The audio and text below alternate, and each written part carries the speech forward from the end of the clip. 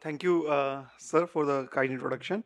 And today we are going to debate with my very dear friend, Dr. Sunil Kota, who is here, and we are going to talk about use of CGM in type 2 diabetic patients who are not on insulin. So we know that what is the standard of? Can we have the slides here? Slides are on.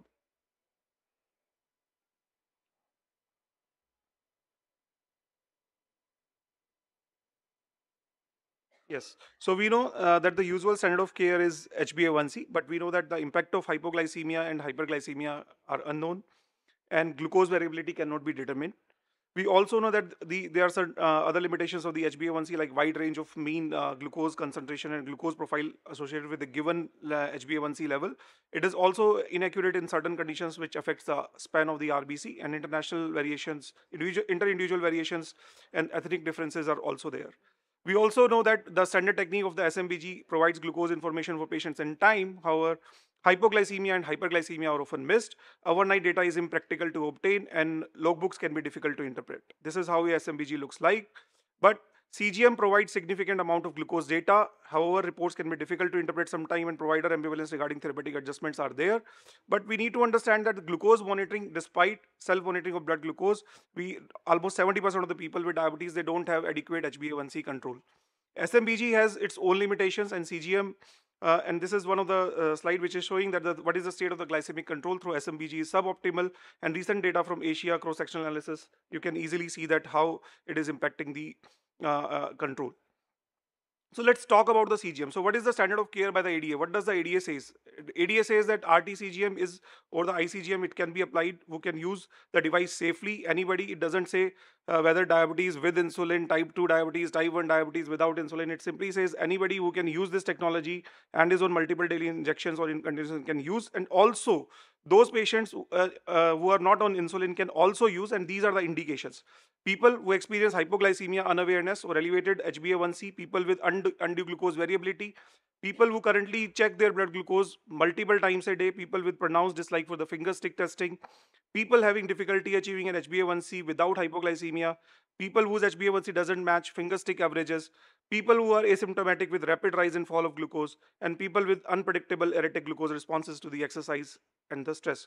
So why is CGM appropriate for type 2 diabetes? This is the recommendation for those on basal insulin, but we are not going to talk about the insulin only.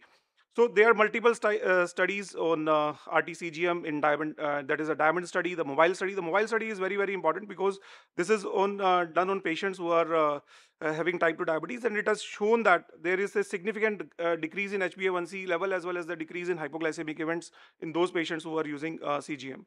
CGM also enhances diabetes self-management and improves glycemic control. And nowadays, we know that patient engagement is more effective with the use of CGM in people with diabetes who are on insulin, as well as in those who are not on insulin. I will show you some slides which will be giving you the data. So this is the international consensus of CGM data interpretation, and you already see that it guides you about the use of CGM in people with type 2 diabetes as well as type 1 diabetes with different guidelines and different TIR for different categories. This is time in range and frequency of continuous glucose monitoring recommendation from South Asia, and this paper is by Dr. Jyoti Dev Keshwadev and Dr. Anup Mishra and Dr. Bansi Sabu, and various other authors are also part of this.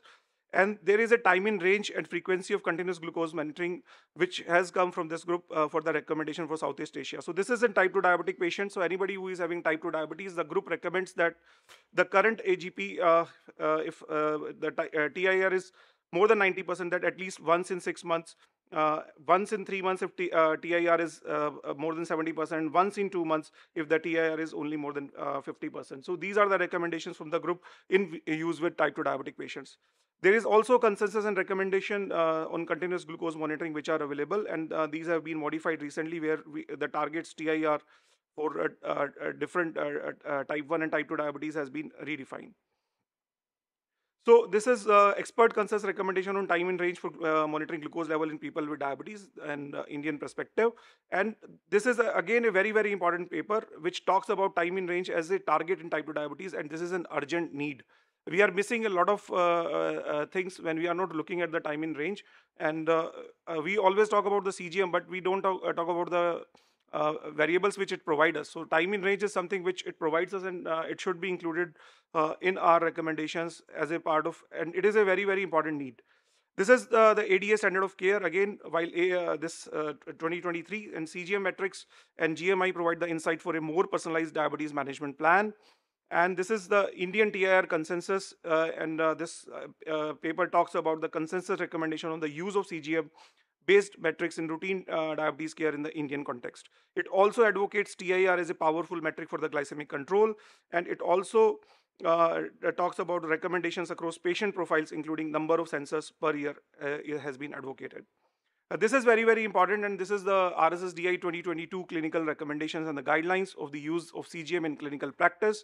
And it says that the CGM should be considered in conjunction with HbA1c as well as SMBG for glycemic status assessment in those with intensive insulin therapy and who are not achieving glucose target. But it also says that it should be considered in those people who are not who are on multiple OADs and still not able to achieve HbA1c, experiencing hypoglycemia. So it can be a helpful tool in diabetes education by facilitating effective communication between clinician and patients. And all users should get trained on how to interpret and respond to their glucose data.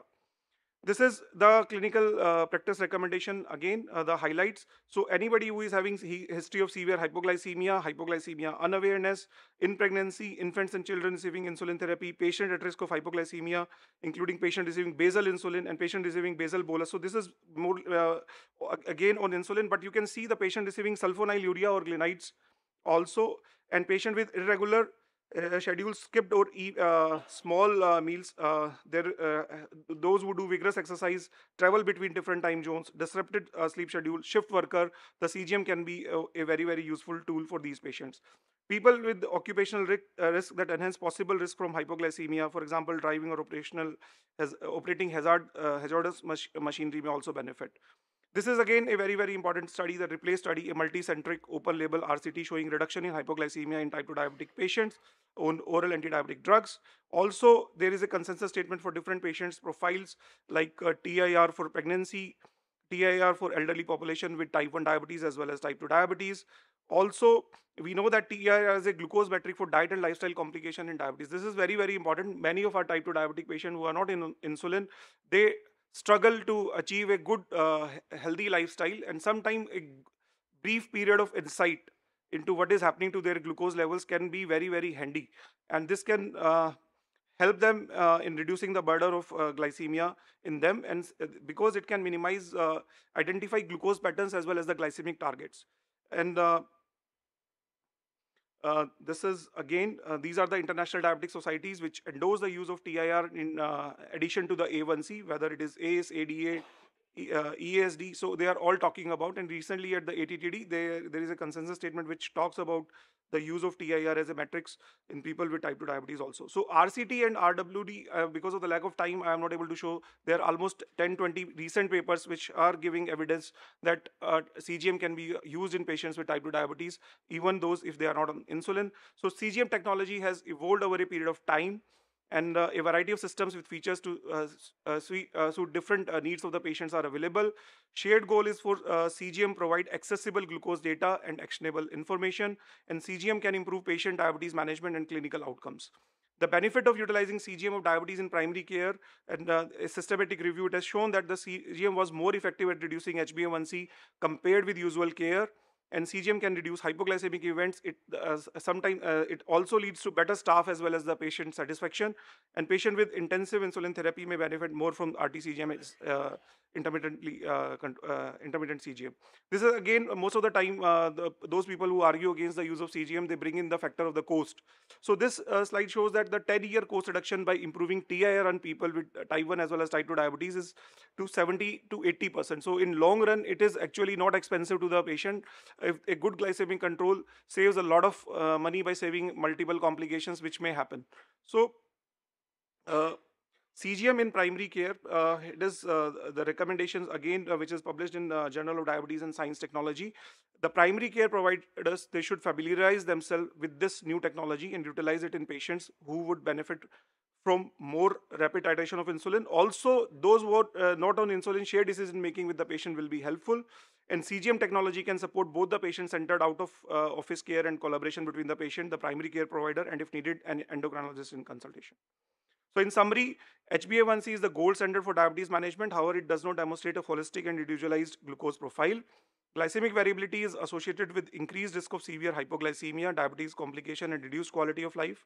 TIR provides a closer view of the person's glycemic status and aids in better glycemic control. And increasing TIR has been shown to have association with reduced microvascular as well as macrovascular complications in people with diabetes. My friend would argue that uh, TIR it can be used only in patients with type 1 diabetes or type 2 diabetes who are on insulin. But a large number of we have a great therapeutic inertia. Our people they don't use insulin. We know that there is a big deal of therapeutic inertia which exists with the insulin initiation as well as insulin titration. Even if you put a patient on insulin, the patient will discontinue insulin. And the first intention of the patient is every time he will ask you that, can I discontinue the insulin? So unless and until we know the data, most of us are using the Google Maps. And even if the Google Maps goes off for a minute, we find ourselves lost. So how can we treat people with 95% of the people they live with type 2 diabetes, and how can we not offer them the benefit of CGM by simply saying that the evidence in CGM is not coming, the evidence is not there, but the evidence is coming because their earlier studies were done only in type 1 patients. Now the recommendations are there that CGM should be a part of almost all the RCT, whether it is done in type 1 diabetes or type 2 diabetes. So unless in coming time we will get definitely more and more evidence and more data for the use of CGM in type 2 diabetes patient, even those if they are not on insulin. This is my dear friend Sunil Kota. I think he will be now. This is today morning we were when uploading our slides, so I will request him to now come for the counter. Thank you.